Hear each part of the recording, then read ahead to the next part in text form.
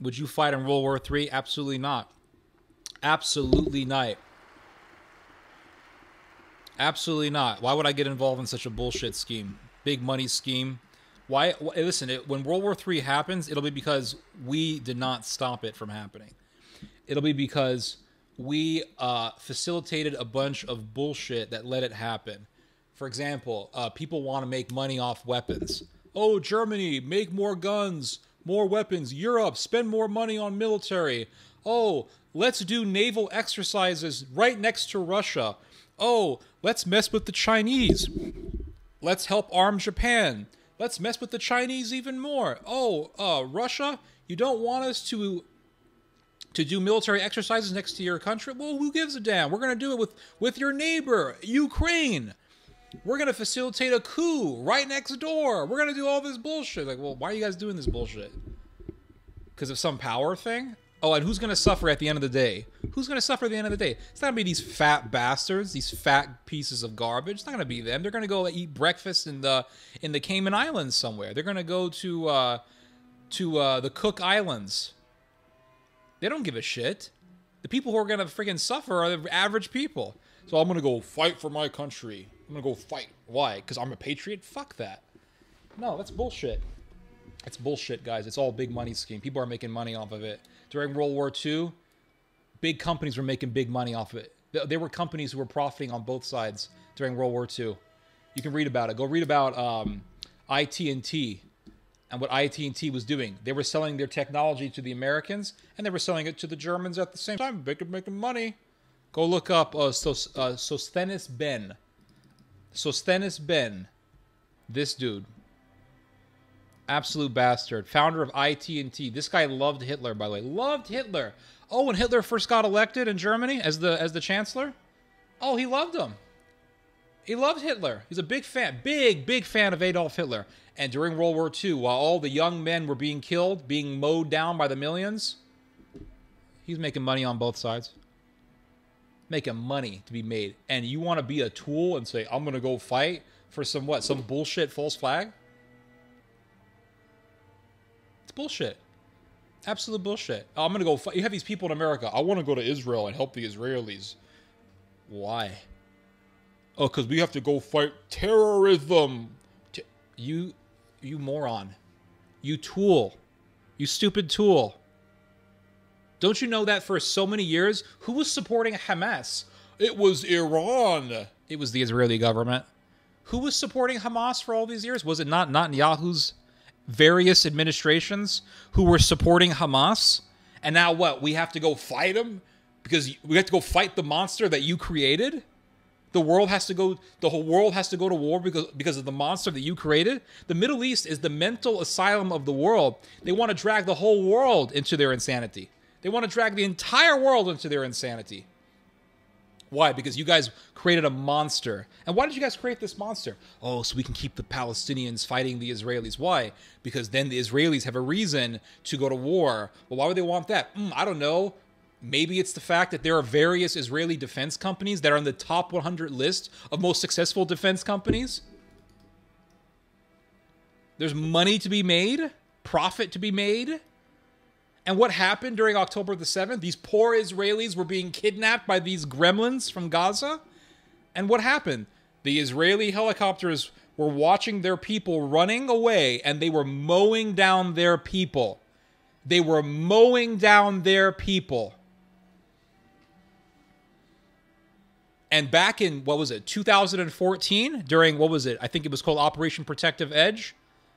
What happened? There was some Israeli soldier, his last name, Haydar Golden, was kidnapped by Hamas. And what did Israel do? They said, let's bomb the shit out of Rafah, because that's where he was kidnapped. Let's bomb the shit out of Rafah in the hopes of killing Haydar Golden. In the hopes of killing their own guy. So instead of sending, special forces guys with the, goal, instead of just going full out, Call of Duty with the thermal vision, the night goggles, and going in there and finding Golden and killing the bad guys and taking Golden out of there. Instead of doing that, they said, let's just bomb the shit out of the neighborhood and let's kill Golden. Those Israelis running away because Hamas attacked the kibbutz, let's kill them. Oh, Hamas is planning on a big terrorist attack. Let's move the troops away from the fence and put them in the West Bank. And you want to fight for this country? Are you a moron? You have these Americans saying, I want to go to Israel and I want to fight for Israel. Then you're an idiot. If you really believe that, you are a moron. It's awful how they treat their own people. It is awful how countries treat their own people. And here's one thing I was thinking about. All political battles are proxy wars. They are. All political battles, factional battles, everything. They're all proxies. Proxies between rich people. It's the truth. Think about it. Ben Shapiro. Who was the one who, or I should say, who were the ones who greenbacked the creation of the Daily Wire, one of the biggest, if not the biggest, conservative media outlet in the world right now? Who was the guy? Who were the guys who greenbacked? Go look it up. The Wilkes brothers. The Wilkes brothers greenbacked the entire founding of the Daily Wire. Who are the Wilkes brothers? They're evangelical billionaires, and they're heretics. They don't believe in the Trinity. They started their own cult. They bought like 200,000 acres of land in Idaho, and then they put this property in Idaho, and then they actually blocked a public road like they owned the damn place. Well, they're the ones who greenbacked, who financed the creation of the Daily Wire. Evangelical billionaire cultists. And listen to them talk. Listen to the Wilkes brothers talk. They're talking about their political beliefs, their ideology, how America is decaying morally. We have to do something about it. So they believe that America is decaying, morally speaking, and they need to do something about it. So what do? Fund the Daily Wire, fund other conservative groups, whatever. Oh, fund the Prager University. Yeah, who funded the creation of Prager University? The Wilkes brothers. Go look it up. These are the George. See, they talk about George Soros all day. They don't talk about the Wilkes brothers. The Wilkes brothers. So they have their proxies. Their proxies are who? Ben Shapiro, he's a proxy. The Daily Wire, PragerU. These are their proxies. Okay, and then you have the Republican billionaires and all that who are funding Trump. Why? Because Trump is their guy. He's their proxy. And then you have the wealthy Democrats. They're funding their own operations against the Republicans. These are proxy wars. They're political proxy wars between billionaires. It's all proxy wars. Every war, be it political or be it ideological or be it on the battlefield, all wars are proxy wars. They're all proxy wars. And if they're not proxy wars, they're business opportunities. Bottom line, they're business opportunities. It's all it is, about making money. And you raise a child up from infancy all the way up to when the child is in his 20s, and they say, oh, the guy needs to go fight for his country in some bullshit war that we could have prevented. No, he's going to go fight for his country now. And then what? He's going to die. And then what? What are you going to do after he dies? What are you going to do after the war? What are you going to do? What are you going to do, you bastards? What are you going to do? You're going to bring scientists from the enemy and bring them to America and give them nice, comfortable houses and then pay them hundreds of thousands of dollars in annual salaries in the name of... So my son died in Normandy Beach for that bullshit? My son died in France? My son died in Italy for this bullshit? Go read about how the Americans liberated Rome. Go read about it. There was this area near Rome where the Americans had a big-ass battle with the Germans. You know how many Americans died in this battle? It was like 8,000 Americans dead in one battle. People say, oh, the Soviet Union did most of the fighting. That's correct. The Soviet Union did most of the fighting. But let's not make little of the sacrifice that Americans made. Let's be real here. Imagine one battle, 8,000 dead. What's 8,000 people? Normandy Beach, 3,000 dead. What's 3,000 people? Think about it. Try to wrap your head around what 3,000 people look like. What does 5,000, 8,000 people look like? Wrap your head around that. Just wrap your head around that. 8,000, one day battle. Life is nothing. It's meaningless for these people. They don't give a shit. It's nothing. Life means nothing. There's no sacredness to life. There's no sacredness to life. They don't give a shit. Oh, and they'll invoke God, and they'll bring up the Bible and read the Bible and all this stuff. It's all just a show. It's a charade. It's all a big charade to make you feel better about yourself. Now, if they did a war against the Germans and they messed the Germans up and they took those scientists who were doing war crimes and they executed those bastards, I would say, yeah, good riddance. But that's not what happened. They got these horrific scientists who did horrendous human experiments and they brought them to America and gave them... Where was the justice? Where was the justice? Where's the justice? There's no justice. It's bullshit. Werner von Braun was a slave owner. He was running a slave operation. Werner von Braun was running a slave operation. Thousands of people died under his watch. Yes, this is Faraji. Thousands of people died under his watch. They say, well, Werner von Braun, he was simply running a work camp because he was trying to make a big rocket to hit the British. Read about the slave operation that he was running. You're talking about people who were worked to death. People were worked to death. You woke up super early in the morning. They gave you barely anything to eat. And you worked for hours and hours and hours and hours. And if you collapsed in exhaustion, they gave you a beating. They gave you a beating. And people died. Thousands of people died. For what? So some big-ass rocket can be made. Then the Americans said, well, what if we make a rocket so big we can go up to the moon? That'll show the Russians. Oh, yeah, we'll make a big rocket. So they put this murderer, this mass murderer named Werner von Braun, they put him in Alabama, and they had him working for NASA. And there's even a big museum in Alabama dedicated to Werner von Braun. And you know what happened? All these sycophants in NASA were saying, I worked with Werner von Braun, and I will say that he was a good man. Never mind the fact that he was a slave owner. Never mind the fact that he murdered thousands of people. Oh, no, who gives a shit about that? He was a good worker. That's what matters. Well, you know what? I get all this stuff, all this Americanism, all this cocksuckery and sycophancy. All I give to this is a giant middle finger. That is it. It deserves nothing but our contempt. It deserves nothing but billions of middle fingers. At least billions of middle fingers. They deserve much worse. I got the book Operation Paperclip. Very good now. Very good book. Very good book. I have it here in my library. Very good book. By Jacobson. Excellent book. Didn't he win the highest honor? He was a part of the SS. Oh yeah, and you can read about these big Japanese companies and what they were doing. Listen, Mitsubishi was running work camps, and their atrocities were done in those work camps. They got all these American and Dutch POWs. They put them in a cave. They made them work. They put them in a cave.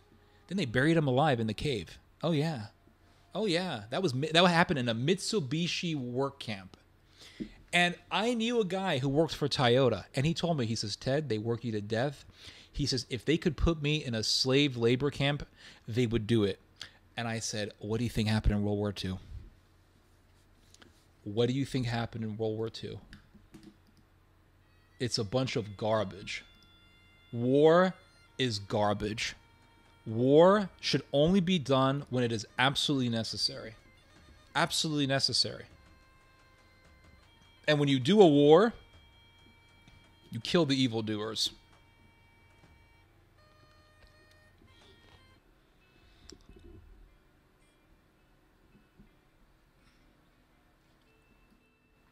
And you know why people don't want to join the military? It's not because people are pussies, because they're weaklings. It's because people have realized the bullshit.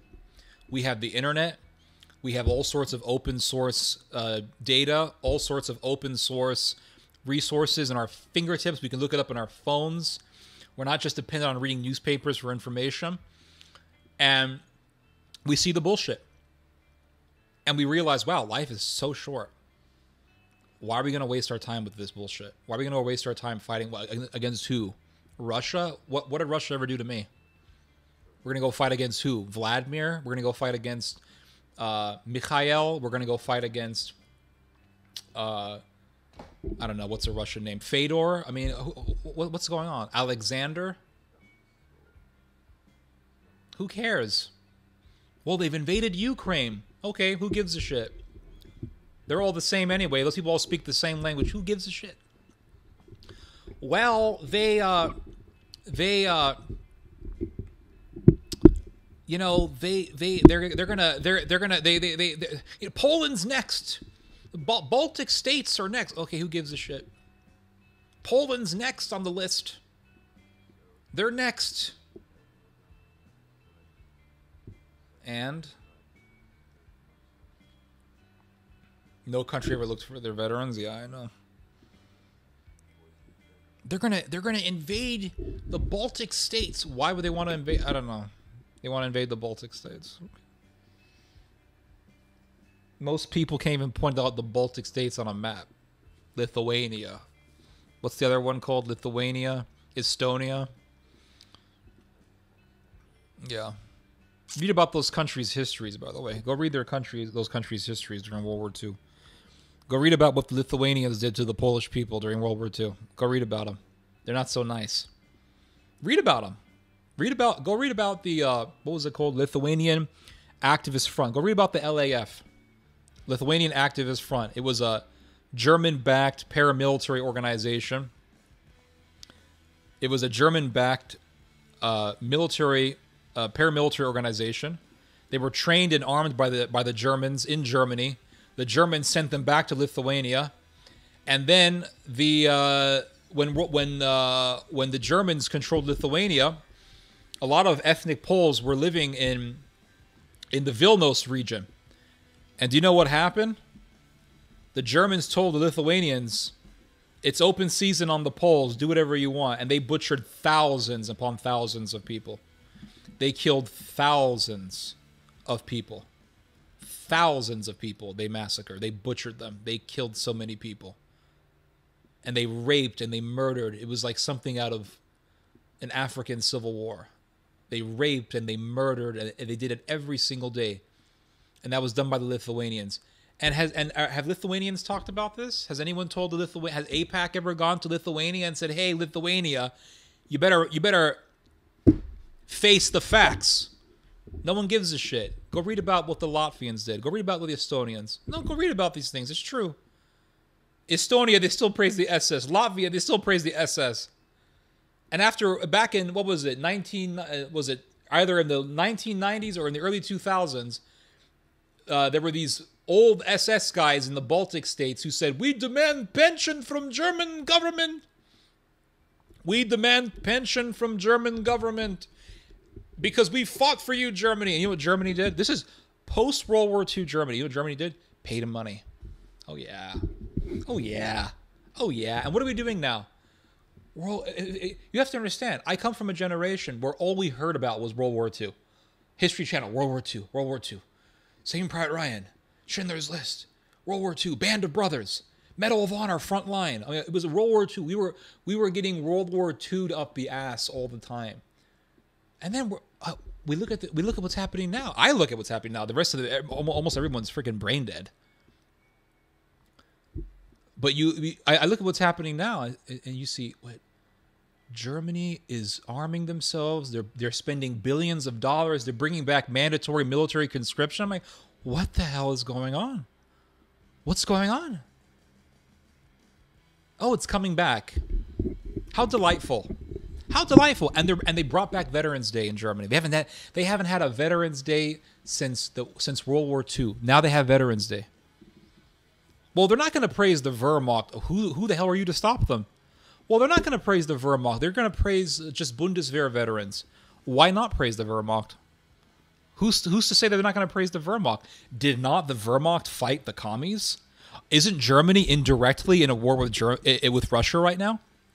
Is not Germany, indirectly speaking, in a war with Russia? Is not Germany the second biggest provider of military aid to Ukraine? So Germany is, indirectly speaking, in a war with Russia. And did not the Germans butcher tens of millions of Russians? And they're bringing tanks to Ukraine? Just hear me out. Imagine, hear me out. Hear me out here. Imagine if Germany gave tanks to Gazans. Oh, yeah, we're going to go there. Imagine Germany is going to give weapons. They're going to give freaking Glocks. They're going to give H&K firearms, Rheinmetall weapons. They're going to give it to the Gazans. Not only that, they're going to give tanks to the Gazans. They're going to train the Gazans. They're going to import Gazans into Germany. They're going to bring some Gazans into Germany, and they're going to spend about a year training these Gazans on how to ride a tank, how to ride a Leopard, Leopard 2, whatever it's called. Israel would be losing their shit over this. They'd be saying, I can't believe it, Germany. You did the Holocaust on us, and now you want to do another Holocaust? What gives, Germany? What gives? And you know what? They would have a point. The Germans killed tens of millions of Russians. They bombed. Go look at what the Germans did to Leningrad. They bombed the shit out of Leningrad. And they killed 1 million people in over 1 million people they killed in Leningrad. And hundreds of thousands of those people died from starvation. Because the Germans had cut the Russians off from food. They cut the Russians off from food. They starved the Russians and they bombed them. Then there was an SS member. His name was Bach-Zelensky. I know, right? Bach-Zelewski. I know, right? A real German last name. His name was Bach-Zelewski. He was a major SS leader. In the Nuremberg trials, what did Bach-Zelewski say? He said, when we bombed the Russians and we killed civilians, that was the intention. When we cut the city off from food and we starved them, that was the intention. He said our intention was to kill as many Slavs as possible, to make room for the Übermensch, and to purge away the Untermenschen. I speak a little German. They did a Holocaust on the Russians. And what are they doing? They're giving tanks and weapons. They're the second, after America, the Germans are the biggest providers of weapons and military technology to the Ukrainians. Why don't they go help the Gazans? Oh, we can't do that. Well, why not? Well, because it would be very sensitive. Very insensitive to back the Gazans in any way against the Israelis. Oh, but you don't mind killing Russians again. Is that what you're telling me? You don't mind butchering Russians again? You want to kill Russians again? Yeah. Yeah. It's bullshit, guys. It's absolute bullshit. They killed so many Russians. Go read about the siege of Leningrad, what they did. They killed so many people. And after World War II, when Eastern Germany and Western Germany were united, or were about to be united, the Poles went to Helmut Kohl, and they said, "Hey Germany, I know you guys are going to unite and everything. You're going to bring the East back into the German fold. Can you please give us a guarantee that you're not going to invade Poland again?" Do you know what Helmut Kohl did? Helmut Kohl refused. He refused to give that guarantee. Yep, I have it right here. I have the sentence right here. Here it is.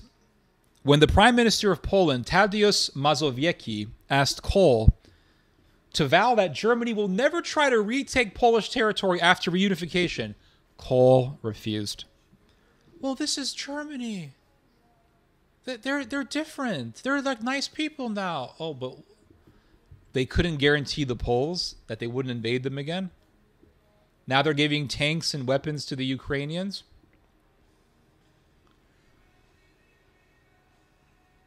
And we all know what's going to happen. We all know what this is going to lead to. I'm telling you, there's going to be another Reich. I've said this 1 billion times, and I'll keep saying it. I'll read your guys' comments. Yeah, go read about the Estonians. Go read about what the Estonians do. They still praise the SS in those countries. They still praise the SS. And now we're here. Oh, we need the Baltics. They're our friends. Gotta help them. They praise the SS in these countries. And they hate the Russians. They do. Not all of them, but a lot of them do. Crazy, absolutely crazy. How do men have the ability to do something that evil? We can't explain it. It's inexplicable. They try to explain it with psychology. They try to explain it by looking at genetics. We cannot fathom evil. We can't. We cannot fathom evil. We can't do it. We will, and I don't think the only way that you can actually fully wrap your head around evil is if you believe in the existence of God and Satan. If you believe in the existence of Satan, then you know why evil exists. Because it's something, see, we cannot fathom it because it is something that is outside of ourselves. Evil is something that is completely outside of ourselves. We can't fathom it. It's outside of our understanding. It's something I believe that enters a human being. It enters a human being. It's a demonic influence. We cannot fathom it. We can't fully understand it. Psychologists will say, well, it's because they're sociopaths. Okay, but why are they sociopaths? You can't explain it. You can't explain how this shit begins. Well, actually, it's the brain. Okay, well, how does that happen? How does that happen? We cannot fathom evil. We can't fathom how somebody can go and rape a woman and then murder her and rip her eyeballs out and go and murder her father and then force the kids to watch as they murder some guy. Force kids to watch as they murder those kids' father. Like we can't fathom why. And then after they do all this butchery and this evil stuff, then they go home and they sleep perfectly fine. How do you explain that? How do you explain that shit? You can't explain that scientifically. That is something that is supernatural. It is outside. It is metaphysical. It's just outside. Well, we have the brain here, and it's in the brain. What's in the brain? What? An apple fell on their head? What happened? Now, I believe that there are people who are evil from childhood. I believe that because I was a child once. And let me tell you, I hung out with other kids. And they were kids who were freaking evil. I know. They were kids who were evil. Oh, yes. And why were they evil? No idea why.